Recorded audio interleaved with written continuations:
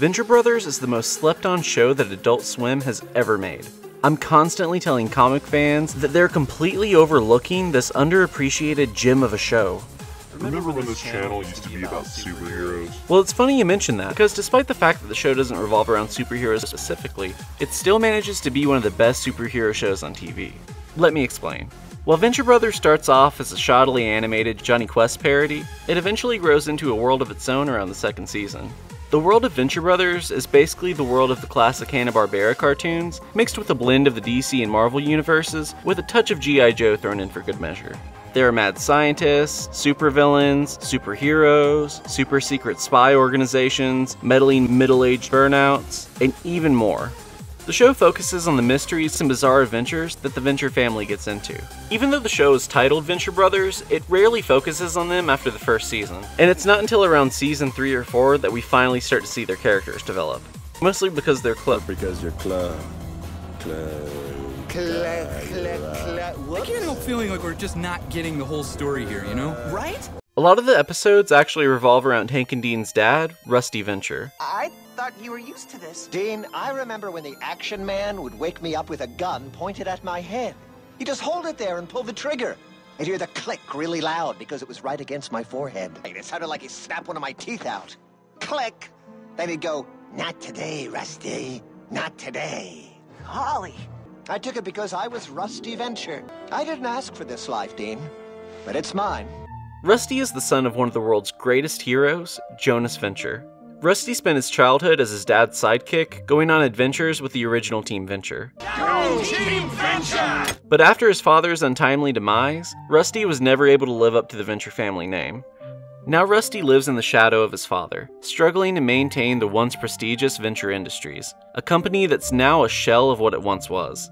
And because Rusty isn't the best super scientist, he relies on contracting others and repurposing his father's older inventions for newfound commercial applications. Where the shitstorm of trouble, Dr. Venture? Ventec is still in the red from the Gargantua 2 fiasco, and we spent a fortune getting this here skyscraper seaworthy after your pappy Shanghaider. So whatever ye and your junior science club have been cooking up down in Spexai, you better produce some measurable results right quick, or Ventec's gonna go belly up! Well, gentlemen, there's only one thing left to do. What are you doing there, Doc? Wait a minute. Oh, jeez, Doc! In the quest to make sure Venture Industries doesn't go bankrupt, Rusty goes on adventures to salvage his father's old tech with his two sons, Hank and Dean, as well as the team's gruff, badass bodyguard, Brock motherfucking Sampson. Oh yeah, and then they also have this really cool robot named Helper. Of course, you would be the person to lack consideration for the artificially enable SMH. That's beautiful, Helper. What was that, Shel Silverstein? Well, I don't think Maya Angelou was talking about this chick. She's as deadly as they come, and if she hurts those boys again, I'm gonna take her down permanently this time. Oh, not Maya Angelou. The show's first few seasons feature the cast getting into adventures that are eerily similar to the adventures that Rusty went on as a kid. Go for the bastard's neck. Aim high and have settle to for kill head. him? Keep him up there, Kano. I don't care if he wets himself and your head. That boy is gonna see somebody die. And if he doesn't want it to be his father, he's got to pull that trigger. With many of these episodes using flashbacks to those previous off-screen adventures as stepping stones to build the lore of the show. Like the episode Spanakopita. When Rusty was a kid, he got kidnapped while the original Team Venture were off on a mission. But the kidnappers felt so sorry for him that they threw a made-up festival just to cheer him up.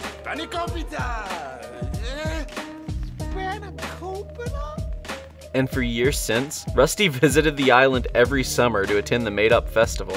Now everyone on the island is in on the scam, but they make so much money off of Rusty that they just play along anyway. And the festival just makes Rusty so happy that everyone on Team Venture plays along too. Also that Rusty can have this one small bit of joy in his otherwise miserable life. Because every waking moment of Rusty's life, he's reminded of his father. He lives in a compound surrounded by mementos of Team Venture's greatest victories. Mementos that all serve as reminders of his own traumatic childhood and his failure to live up to the Venture family name. Legacy and failure are recurring themes in Venture Brothers. As neglectful and careless of a father as Rusty is to Dean and Hank, Rusty's own father Jonas was much worse. There are tons of flashbacks showcasing the violent, traumatic childhood that made Rusty the neglective, cynical asshole that he is today. But I thought you said the world views Rusty's dad as one of the world's greatest heroes. They do, but the same can't be said of Rusty. While the world was hearing war stories of Doc Venture saving the world, Rusty's own childhood was a living hell. Living through that trauma over and over and over again on daily adventures, constantly witnessing his own father's cruelty and carelessness. What the world viewed as wonder, Rusty experienced as horror. Who from the ages of 3 to 17 accompanied him on hundreds of adventures, the chilling memories of which rouse him from sleep in a cold sweat to this day. As the show went on, we would come to realize that Rusty Venture had a childhood that was much more similar to Morty than Johnny Quest. I'm just turning 16 and having a birthday pool party. My father invites every girl he knows. And I'm not talking about girls my age. No, not Jonas. He invites Playboy bunnies and models and I think actual whores, you know, real prostitutes. So there I am in my giant bathing suit and I hear, and now the man of the hour, Rusty Venture. All eyes on me, right? Then suddenly, almost predictably, the action man shoots my groin with a shrink ray right as that f***ing jackass Colonel Gentleman pulls my shorts down. Well, it's like a nightmare. Oh, no. What I went through today was like a nightmare. What happened when I was 16? That is my life. Rusty still lives with Jonas's failure to be a father, and through that, he fails his own children as well. Having never had a close relationship with his own father, Rusty doesn't know how to be one to Hank and Dean. Rusty is just the burnout son who could never live up to his father's namesake. He's the Dale Earnhardt Jr. of the Venture Brothers universe, stuck in the shadow of his father, knowing he could never live up to the memory of a man who never existed in the first place. A man remembered in an ideal light, while history forgot his most unspeakable sins. Sins that Rusty still lives with and has to deal with every day. Forget it, I'm not my dad. I can't even fix something that he invented. I was a good boy adventurer, but I suck at this. This is getting kind of heavy. I thought this was a comedy show. Weren't there some other characters, like a dude who's totally not a Doctor Strange ripoff, and a legion of evil supervillains or something? Great transition, Six! As the show evolved, so did its cast of characters, with characters like Dr. Orpheus and the Order of the Triad being introduced, as well as expanding the lore with organizations like the OSI, the Guild of Calamitous Intent, and Sphinx being introduced. Sphinx! And with that came a growing cast of heroes and villains, giving later seasons of the show a more of Justice League Unlimited vibe, with there being more and more episodes based on the villains and side characters as time went on. With the growing cast of characters, the show broke out of its format, and the characters got to evolve from two-dimensional parodies of comic book and action cartoon cliches into their own unique entities. My old man. Yes, your father was... Whoa! Don't you talk about my father! Ow! It all starts to come together in the Season 1 episode, Trial of the Monarch. This is the first episode of the series where the Venture family takes a back seat. Instead, it focuses on fleshing out side characters like the Monarch, Dr. Girlfriend, and Phantom Limb, as well as establishing guild law and the rules regarding villainy in the Venture Brothers universe. This is the episode where the show outgrows its tropes and really starts to become its own thing, with all the side characters featured here becoming more and more prominent as the show went on. Perhaps none more so than the mighty Monarch. As the show developed, Monarch became more than just a foil to Rusty, as we learned that Rusty and Monarch are more similar than different. Perhaps more so than either of them realize. That sounds like foreshadowing. 6. If you keep up that filthy language, Mother Susan will demonetize the video. Well, we're not even close to the climax yet. Doc Venture's nemesis, the mighty Monarch, began to get his own fair share of development around the second season. Sometimes even serving as a secondary protagonist, with entire episodes and seasons subplots centered around him and his henchmen. One of the Monarch's henchmen, 21, actually has some of the best character development out of anyone in the series, going through a series of tragedies that transforms him from a neck-bearded fanboy into the Monarch's most valuable henchman. And the development of the Monarch and Dr. Girlfriend's relationship serves as one of the series' most compelling plot threads, with the pair splitting up and then making amends in a realistic way that serves to grow and develop both characters.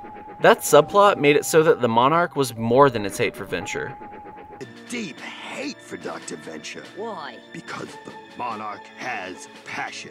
He has more hate in his yellow glove than most villains have in their whole costume. What does he hate, Dr. Venture? Because he can't fake it. He would rather jeopardize his whole career than art somebody else. That's why, because he's the real thing. Now, Mom, what did Dr. Venture do to the Monarch to make them enemies? Nothing worth destroying a career, a marriage. And it developed Dr. Girlfriend so that she was more than just Dr. Girlfriend. I used to be Lady Au Pair, giving her a sense of independence and autonomy that let her grow into one of the best characters on the show, with Dr. Mrs. the Monarch even becoming a council member of the Guild of Calamitous Intent, outranking her husband's own authority within the guild, a plot development that created more strife between the pair, with the Monarch trying to take advantage of her position of authority within the league, while Dr. Girlfriend tries to further her own career, as the Monarch continually drags her down both emotionally and professionally. If I went any further, I'd be spoiling some of the best plot points in the show, so I've really just got to urge you to go watch the show yourself. Now there are some serious spoilers for the Venture Brothers after this point, so if you're not all caught up, go ahead and skip ahead to the timestamp on screen. You've been warned.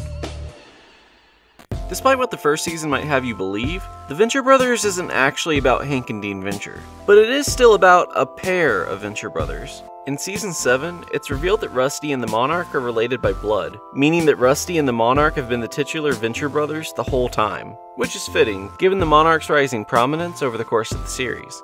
The Monarch's arc in the back end of the series revolve around rebuilding his career after he loses his cocoon and henchmen at the end of Season 5. To parallel the Monarch's fall from grace, Rusty inherits a new fortune and a new company from his dead brother, putting Monarch at the lowest point in his career, while Rusty is at his peak. Rusty's new level of infamy makes him the #1 target for every top-level arch in the guild, and because of the Monarch's new reduced guild status, he can't even arch the man he went into arching to arch in the first place, turning what was once a passionate career into just another meaningless, dead-end job. This sets the Monarch on an unintentional journey of self-discovery, after he moves into his childhood home and finds a hidden superhero secret lair in his basement. Your dad was the Blue Morpho. Please, my father was a boozed-up socialite who collected butterflies in his copious spare time. No way he could have been a... Together with Henchman 21, the Monarch takes up the mantle of the Blue Morpho in order to take out Rusty's arches one by one, until the Monarch is the only one left to take on Dr. Venture. I just love the backwards logic of the Monarch finding a way to cheat his way to the top, rather than working his way back up the ladder through the traditional route. Something that he's already done once before, and clearly isn't interested in doing again. The Monarch taking that underhanded route to success is totally in character and serves how petty he is. The Monarch is exactly the type of guy to make more work for himself by taking a shortcut, instead of just doing something the right way the first time. But that pettiness and cold crest attitude towards the world is just one of many things that Rusty and the Monarch have in common. Another common element they share is family. Going back to what I said earlier, one of the key focuses of Venture Brothers is legacy, and the role that legacy plays in the lives of these characters. Rusty has the boys, Brock and Hatred, and the Monarch has his wife and 21. It's the relationships between these families that makes up the foundations of the Venture Brothers universe. It's a world built on legacy, so it's only fitting that their shared lineage is also the reason for the strife between them. Join me! Are you kidding? It's freezing. Do this alone, you jackass. You were never there for me. The Monarch's father, the original Blue Morpho, worked alongside Rusty's father, and whenever Jonas needed someone to do the dirty work that he couldn't handle publicly, he called the Blue Morpho. Well, I mean, he didn't just call him, he also kind of blackmailed him into being his own personal henchman too. But despite all that, they still managed to be friends. And when the Blue Morpho found himself unable to father a child, he turned to his friend Jonas for help.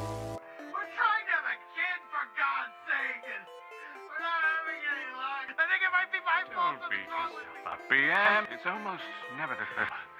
Science is doing wonderful things with fertility these days. Say, you should have the little woman swing by my compound for a thorough examination. You think you can help her? Oh, I know I can. My science is quite potent. Bad friend. But what the Blue Morpho didn't know is that Jonas would end up seducing his wife and knocking her up himself. But that wouldn't be the last tragedy that Blue Morpho suffered. Not even close to it, because only a few years later, the Blue Morpho's entire family was involved in a deadly plane crash, where only his son survived. At least, at first anyway. Jonas took what was left of the Blue Morpho's body and turned him into Venturion, a sickening abomination that wasn't quite man and wasn't quite machine. And before long, something in Venturion's brain just went haywire, and he attacked Rusty for seemingly no reason. And after that, the Blue Morpho's former sidekick, Kano, had to put him down, only for the remains of Venturion to be found later by members of the Guild of Calamitous Intent, who reprogrammed him and turned him into one of their own, turning him from Venturion into Vendetta. The Blue Morpho's son, the Monarch, ended up surviving the plane crash and lived among a group of butterflies for a brief time after it. And that brief stint with the butterflies impacted him so greatly that it shaped the supervillain he would one day become. The entirety of the Venture Brothers culminates to tell this story in a 3-part episode at the start of the 7th season called the Morphic Trilogy. It's here that the original Blue Morpho regains his memories, and it's realized that Jonas Venture is actually more alive than dead. These are the 3 episodes that escalate and escalate and escalate to a crescendo of madness. Because despite the conflict between Jonas and the Blue Morpho being so prominent in shaping the Venture family legacy, everyone involved is completely blind to it. All this history culminating in front of them, and they're so wrapped up in their own bullshit that they can't put it all together and appreciate what's right in front of them. It takes the original Team Venture explaining what's going on for either Rusty or Monarch to finally grasp the seriousness of the situation. So when the conflict comes to a head with Jonas attacking the Blue Morpho, it's only fitting that Monarch and Rusty get dragged into the fray as well.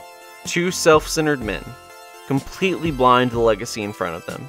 2 brothers so caught up in their own petty bullshit that they can't possibly realize the story that's unfolding right in front of their eyes or how it relates to them and their entire families. All because they've forgotten their own legacy outside of how it relates to them directly. All of the clues that we, the audience, are completely aware of, Rusty and the Monarch are completely blind to. And even after all of this, Rusty and the Monarch still have no idea that they're related until they're explicitly told at the end of the season, and what I guess is the end of the series now.